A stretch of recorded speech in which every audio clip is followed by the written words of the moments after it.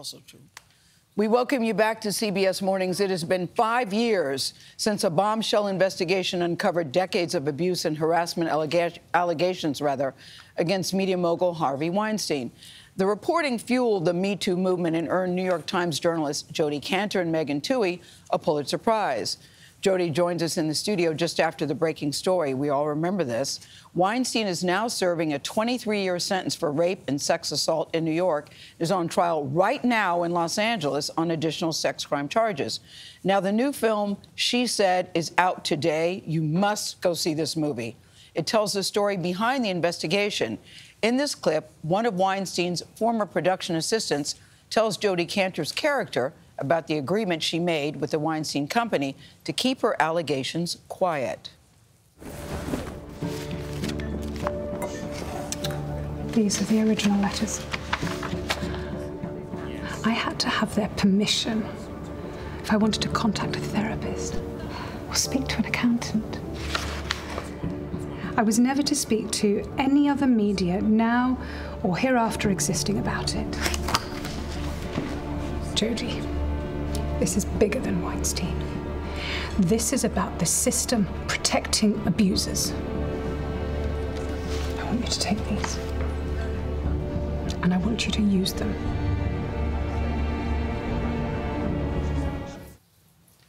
Jodi Kantor is also a CBS News contributor, joins us now with actor Zoe Kazan, who I think you nailed it. She played Jodi in the movie. Welcome to you both. Thank you. First, can I say, guys, bravo, bravo, bravo. Jodi, I have to start with you because we all know this story. You've been here many times talking about it, and I felt I know the story. I'm trying to explain why it was so emotional watching it on the screen. And I think because you really took us behind the scenes, you and Megan took us behind the scenes about the work that you put in and what it took to get the story. Why was it such an emotional time for those of us who have seen this movie? Well, I'm so grateful to Zoe and the rest of the team that made this film, because what they've done is they've taken, frankly, the inspiration that Megan and I feel in our work and have put it on the big screen. I think you see the bravery of these sources. The women are not shown as pure victims. They're shown as these adult women with a difficult choice to make about, you know, are they going to cooperate with this investigation? Why should they? There's enormous risk for them.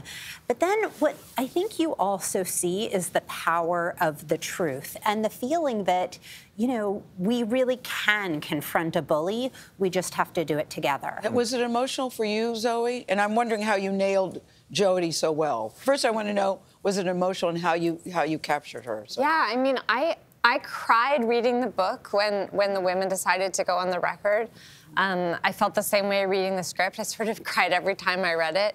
I think it's just very emotional to see women stand in their truth and their power, and to see an institution like the New York Times stand behind them and put heft behind those individual voices. You know, watching women be believed, I think, is very powerful. Did you study Jodi, though? Did you meet with her? Did you watch her interviews? I mean, I think I sound like a stalker. I'm like, I try to absorb her essence. We got to spend time together in a very chill way. We're both Brooklyn moms. We spend time with our kids. We went to dinner together.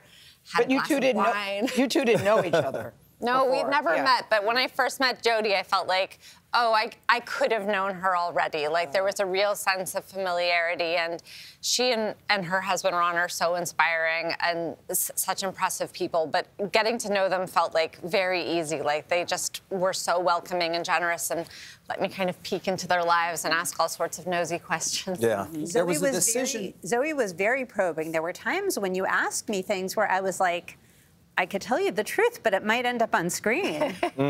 There was a decision made not to show Weinstein's face. How do you feel about that?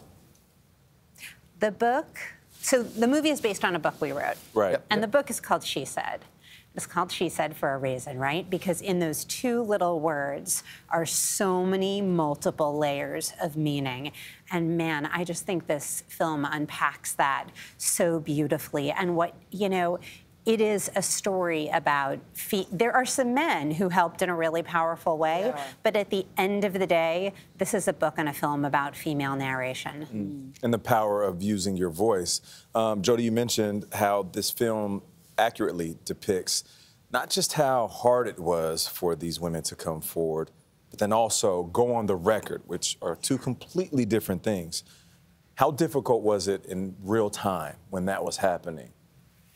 So difficult because you're asking people to take on real risk, and you can't disguise that.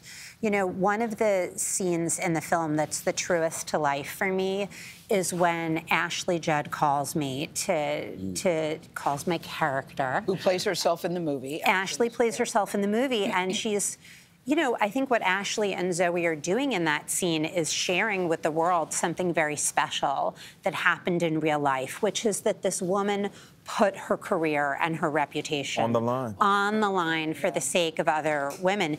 And I try to be very professional in the workplace and in my conduct at the Times.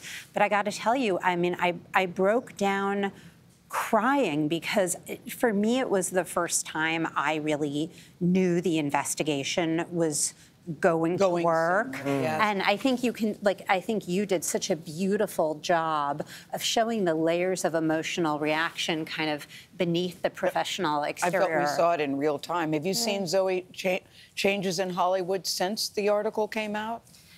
We've had some really concrete changes, like having an intimacy coordinator who's sort of like a stunt coordinator, but for any intimate contact on screen, having codes of conduct that we agree upon before we start filming, having anti-harassment workshops within the cast and crew.